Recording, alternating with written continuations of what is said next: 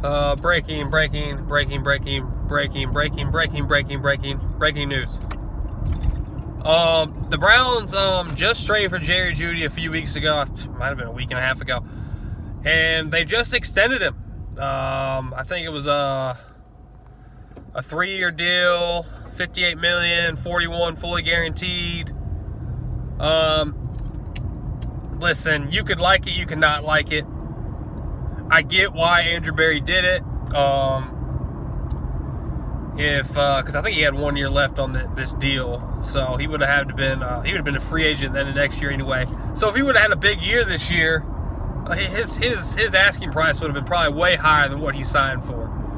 So Andrew Berry's pretty much banking on Jerry Jeudy, banking on him pretty much. You know, he did it with David Njoku a few years back, and it paid off. David Njoku's top, in my book, he's a top 4 tight end in the league, easy. I'm a little skeptical on it, really. I just don't know if I like it. Jerry Jeudy really hasn't shown me a whole lot. Not enough for a first-round pick. Has he put up some good numbers? Yes. Has he played with some shitty quarterbacks, shitty offenses, and shitty teams? Yes, absolutely. But, you know, we'll see. So far, besides Amari Cooper, there has been nothing really receiver-wise. I'm just double checking before I make this statement. Yeah, besides Amari Cooper, there's been no really any moves, free agency or the draft, that has worked out for Andrew Berry and the Browns when it comes to receiver. So he doesn't, at the moment, have a good track record on receivers, which does worry me. You remember Steve Smith called Jerry Jeudy a jag, just the guy. I don't know if that's true or not. I do trust what Steve Smith says a lot because he knows his shit. But we'll see, man. I really don't like it. I'd like to see them. I know it'll cost more, but I'd like to see them keep Amari Cooper around for another 2 years. I know he's getting up there in age, but he's the man. He's the best route runner in the league. I like having him on the team. I honestly would have rather traded up and got a young guy for like a Xavier Leggett or Ladd McConkey. I really still hope they get one of those guys.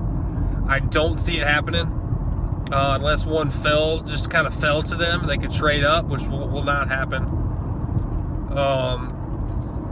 They're gonna roll with Elijah Moore, then give him another. I don't like Elijah Moore.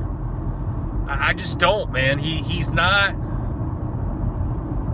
just not as quick as I thought. Like, I don't really think he's as quick as they thought he was going to be. I'm not saying he's a bad receiver, but hell, they gave up way more to get Elijah Moore than they did Jerry Jeudy. But honestly, I would rather have a Ladd McConkey and Xavier Leggett than Elijah Moore. Guys, look, I know I keep saying those two incoming rookies' names a lot, Xavier Leggett, Ladd McConkey, but I'm telling you, those guys are going to be great fucking picks. I'm telling you. But, yeah, we'll see, man. I don't. You just got to trust in AB and hope it works out. You know what? In the end, it really doesn't fucking matter because it's going to come down to Deshaun Watson. Are you going to get what you paid for? And right now, I would say no. But we'll see. I'm rooting for him. We'll see what happens. Oh, bring back football, baby. Let's go Brownies.